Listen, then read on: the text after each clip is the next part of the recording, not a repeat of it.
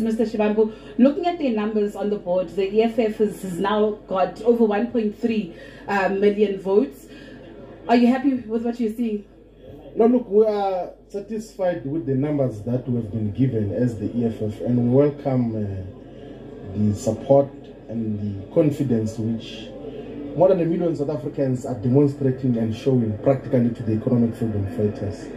And we, of course, respect that outcome because we spoke to as many people as possible, and more than 1 million have voted for the EFF, and we really appreciate that. And what is also giving us confidence is that 3 elections in a row now, we've always achieved more than 1 million votes, which shows that we are a serious political party. Well, amongst the 3 political organizations in South Africa, well, it's the 4th one now with MK, which are achieving above 1 million votes. So we're quite satisfied with the number of people that have voted for us. And of course, we want to convey our most sincere gratitude and thankfulness to the more than 1 million South Africans who have voted for us, to the membership of the EFF, the ground forces, the commissars, and all the people that got to pledge support to the economic freedom fighters. So we really appreciate the progress that we've made thus far. But can you really say that you're satisfied? You look at the growth of the EFF. I mean, the last elections, you got 10.8% of the votes.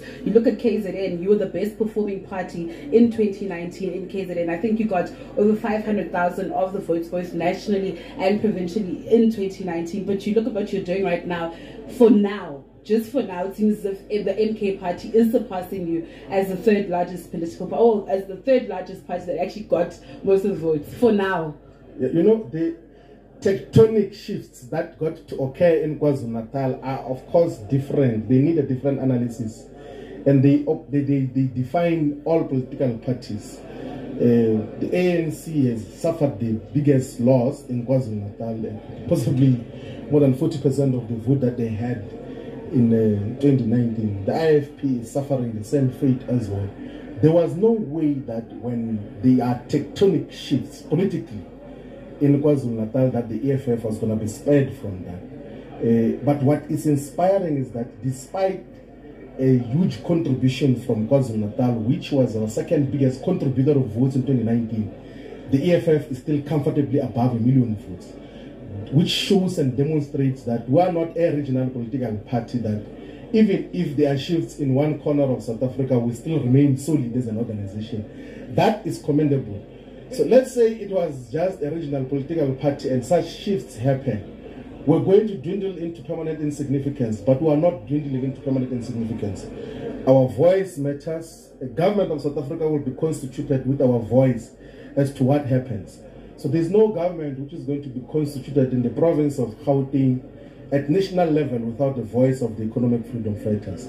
So that tells of a party which is a force to be reckoned with in South Africa's political dynamics. So we are more than happy and satisfied, and we have to respect the people of South Africa. We cannot say that because a certain number didn't vote for us, we are now disappointed. We're not disappointed. We are welcome and respect what the people have said. They've sent a very clear message to the ruling party that they cannot continue to be government as a one party for more than 30 years.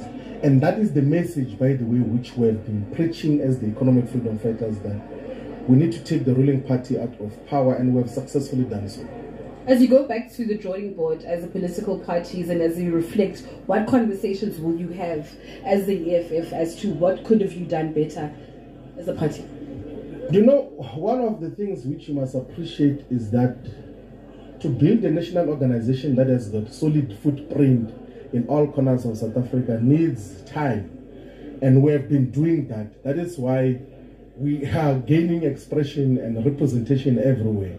That is why even when there are shifts in certain corners of South Africa, we are not affected everywhere else. So we are doing well. We are so far so good. The organization is growing in a proportionately balanced way and in all corners of South Africa. So you see, we've got rising votes in the Northern Cape, we've got rising votes in the Eastern Cape, in the Northwest.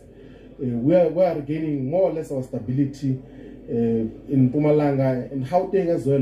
We're a serious factor in terms of the dynamics. So we are an organization that is there. There is nothing that we are fundamentally doing wrong as the EFF. We are building a movement for the future.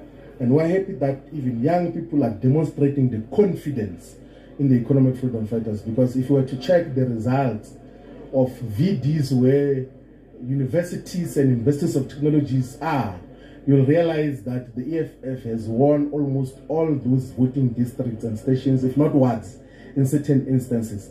So this tells of an organization that is here to stay because it is supported, it is anchored by young people. A bigger number of first-time voters got to vote for the economic freedom fighters because they know that this is a movement that represents their future. So we're more than happy that young people are supporting the economic freedom fighters, because they are saying to us that you are the organization of the future. Go and play a role now in government, so that when we later on take over, a total outright takeover as the EFF, you already have learned the ropes as to what must happen. So that is what we're going to do exactly on behalf of young people of South Africa. So